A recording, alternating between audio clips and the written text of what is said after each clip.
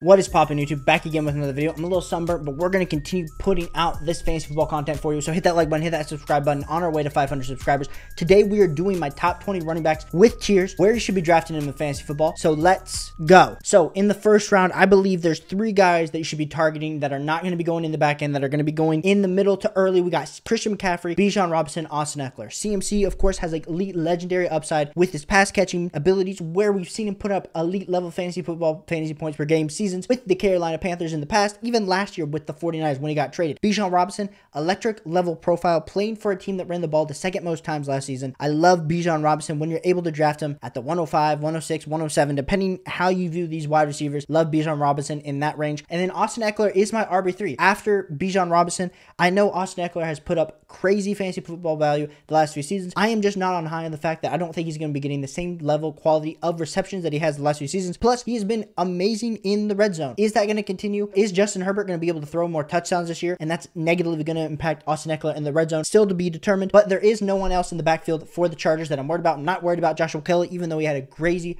run in this preseason. But that is how I view the first round. When we get to that first to second turn, of course, there's value at the wide receiver position. But if you are going to be drafting a running back, these are the 3 running backs that I would be targeting. We got Saquon Barkley, elite level production last season with the Giants. We saw the burst starting to come back from when he tore his previous ACL in the year before, where he was just a little bit banged up. We started to see the old Saquon start to emerge. The offensive line, as bad as it was, still performed okay enough for Saquon Barkley to put up elite level fantasy points. They addressed the offensive line. Danny Dimes gets the big contract, another year with this offense with Brian Daboll. I do like Saquon Barkley at the 1-2 turn. We then have Tony Pollard. Now, this might be a little bit of a surprise because a lot of people have Nick Chubb ahead of Tony Pollard. And for me, the thing with Tony Pollard, like if you haven't gone and watched my most legendary running back upside, where I'm targeting these guys with legendary upside, I think Tony Pollard has that in the second round. Now, do I think Saquon Barkley and Nick Chubb are both very good? Yes, but I think the upside with Tony Pollard, where we've seen even last season when he was splitting the backfield, we're talking about Tony Pollard as a top 8 running back on a fantasy points per game basis. All of a sudden, take away Zeke Elliott and his 12 total touchdowns. I'm not saying that Tony Pollard is going to be getting 90% of the carries, but even if Tony Pollard is able to get to 75% of the touches between receptions and carries, and he's able to get a little bit more of the red zone work, we're talking about a guy that could potentially get 15, 16 total touchdowns this season. Tony Pollard, I love getting him in the early part of the second to the mid part of the second. I think that is some great value. And then, of course, my RB6 is going to be Nick Chubb,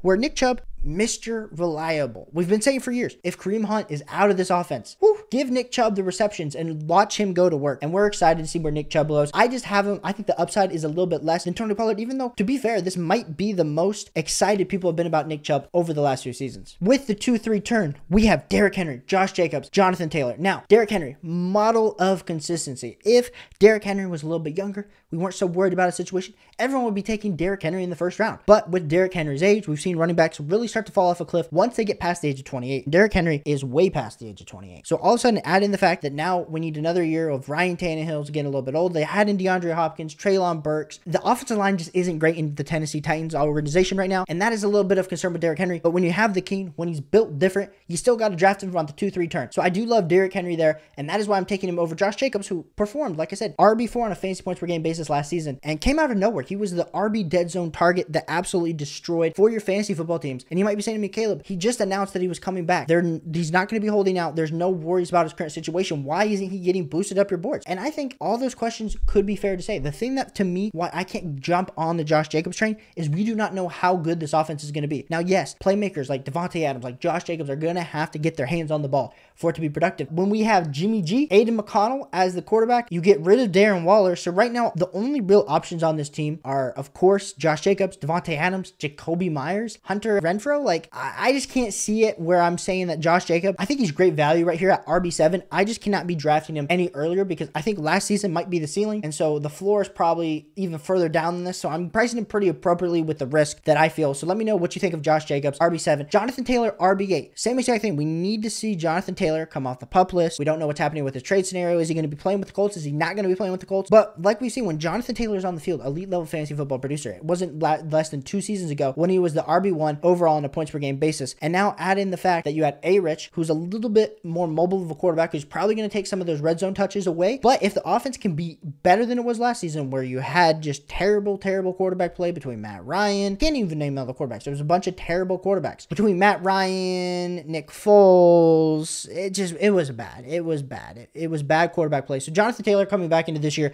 Now we got a little banged up last season. Jonathan Taylor as the RB9, super exciting for us in our fantasy football drafts. Here between the 3rd and 4th turns, we got a few guys that I'll be targeting. We got Jahmyr Gibbs, Breece Hall, Travis Etienne, and Ramondre Stevenson. Now, Jahmyr Gibbs is the earliest guy that I like to target because if I'm there on the clock and I'm on the 303, 304, 305, I absolutely love zeroing in on Jahmyr Gibbs because I think his upside is second to none to Deadzone. Because of course the guy got drafted top 15. We've seen the elite level production. If you've tuned into the channel and seen any of my past videos, you know that I love Jahmyr Gibbs. So I'm taking him at anywhere between the 302 to the 305. And if he falls later than that, all cool. I'm taking Jahmyr Gibbs. Now the second running back out of that list that I am targeting is Breece Hall. And Breece Hall, honestly, like I said, he's going to the 3-4 turn. There's some drafts that I'm in where Breece Hall falls to the back end of the 4th. Now I know he's recovering off an ACL. I know his explosion isn't there, but if Breece Hall was healthy for a full season last season, we would be putting Breece Hall in the 1st round. No ifs and doubts about it. So we're getting a major injury discount with an offense. We just saw the highlights preseason where Aaron Rodgers is targeting Garrett Wilson. And just imagine you add in the explosive Breece Hall behind an okay offensive line, but with a quarterback that absolutely is immobile. And so he's going to be throwing the ball down the field, but he's also going to be checking the ball down. So if he's checking the ball down, all of a sudden we're looking at Breece Hall as a super viable fantasy football option. It might take him a little bit longer to get going because he's recovering from this ACL. And sometimes that does take you, a full year to recover, and it hasn't yet been a full year. But we are excited about Breece Hall. We're excited about that offense.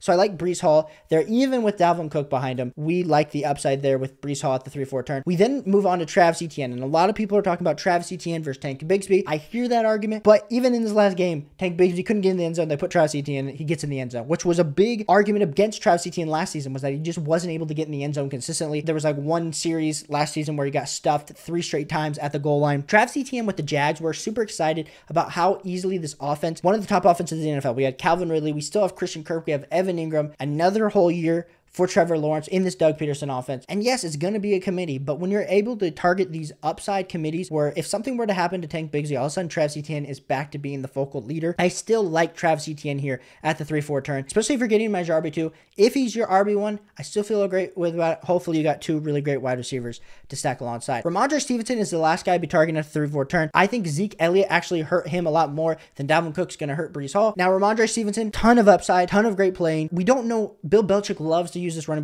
back committee system. So what are those splits going to be like? Still to be determined, but I love getting Ramondre Stevenson at the 3-4 turn. Now let's take a look at these RB dead zone running backs. We got a few guys. We got Aaron Jones, we got Kenneth Walker, we got J.K. Dobbins, we got Najee Harris, we got Joe Mixon, we got Miles Sanders, we got Damian Pierce and DeAndre Swift. Now let's kind of walk through everyone. Aaron Jones, high upside receiving back, but with Jordan Love, we still need to see the offense. And of course, Aaron Jones has put up very solid fantasy football production. So getting him in the RB dead zone, you could say Caleb, he's been like a top 12 running back the last 2 seasons. I hear you on that. I just think the upside necessarily isn't there for him this year, but I do like Aaron Jones still enough. Kenneth Walker gets the backfield split between him and Zach Charbonnet. Zach Charbonnet going a lot later. I like the value on Zach Charbonnet a lot more than when you're having to draft Kenneth Walker at the back end of the 4th, early 5th. I just feel like I'd rather address the wide receiver tight end position instead of getting on to Kenneth Walker. J.K. Dobbins, while I do think there are certain circumstances where taking J.K. Dobbins would be great because we did see elite level athleticism before the pre-injury. Just last season, we just didn't see that elite level burst. There's all the reports that the Baltimore Ravens are trying to throw the ball a lot more. If they're trying to throw the ball a lot more, that means less rushing attempts for J.K. Dobbins, especially with Lamar Jackson going to be taking some of that goal line work off of J.K. Dobbins. I am not as excited about J.K. Dobbins, but if you have to get him as your RB2, I mean, I guess there's upside, but I just don't love that. And especially if he's your RB1, don't feel great about that at all. Najee Harris. Now, I know I'm going to upset some of my audience because a lot of people are in on Najee Harris this year because you say, Caleb, he's going to get all the volume. Well, there are even reports out of camp for the Pittsburgh Steelers that, of course, Najee Harris is thunder, Jalen Warren's lightning. Now, Jalen Warren looked a lot more explosive last season than Najee Harris. I know Najee Harris was dealing with an injury, but we need to be careful about just saying that Najee Harris was drafted in the 1st round and based on his first year of elite level fantasy football production, which was only in the top 8. He wasn't even like RB1, RB2, RB3, RB4 on a fantasy points per game basis. He got all those dump offs from Big Ben, his noodle arm, and now we're just expecting that the same thing's going to happen with Kenny Pickett, who Kenny Pickett looks a lot better than he did last season. But if he's a lot better, Kenny Pickett's a mobile quarterback. He's not checking the ball down to Najee Harris, so we got to be careful about that. Joe Mixon is next year on my list of RB dead zone guys. I think you could make the argument that since the Bengals are going to be such an efficient offense, that Joe Mixon is going to get the touchdown upside, that he's going to get the carries. But like we said, each and every season, the Bengals are starting to throw the ball more and more and more. Joe Mixon continues to get older, and there was a chance that Joe Mixon was going to get cut this offseason before he was able to renegotiate his deal, which tells you exactly how they view Joe Mixon as not just an elite level running back, just a running back. And so if they view him in that light, they're going to try to keep him healthier towards the end of the season, especially as they have their eyes set on playoff football. And so with Joe Mixon, I'm not in on him. I've been in on him on the past, and I'm just not in on him him this season, but if you can get him at value in the RB dead zone, you can definitely see ways that Joe Mixon could provide you very solid weeks. I just put Joe Mixon in that same category that we did with Zeke last year, where you're talking about touchdown or bust. Now, Miles Sanders did get the big contract here for the Carolina Panthers. With the Carolina Panthers, we know that the offense is going to be on a little bit of a learning curve with Bryce Young. Now, Bryce Young seems to be coming into his own in the preseason, but it is just preseason. We can't just base everything off of preseason. We're not seeing first-team defenses being able to strategically plan for you week in and week out. And so with Miles Sanders, I'm hoping that he's able to get the 3-down workload, because he wasn't able to get that with the Philadelphia Eagles. And you just add on the fact that last season he had a very productive fantasy football season. But can he take that next step in the Carolina Panthers offense with a little bit worse of an offensive line, with a worse quarterback, with worse passing attempts? It's hard for me to get behind Miles Sanders, but I do like him here over Dameon Pierce. I have slowly welcomed into Dameon Pierce. I probably would not have put Dameon Pierce on this list a few weeks ago, but shout out to the Fantasy Stock Exchange boys for getting me in on Dameon Pierce, with the fact that I think he might have the chance to be a 3-down bell cow running back with CJ Stroud, who, as we saw in the Georgia game, has the ability to be mobile, but doesn't like to be.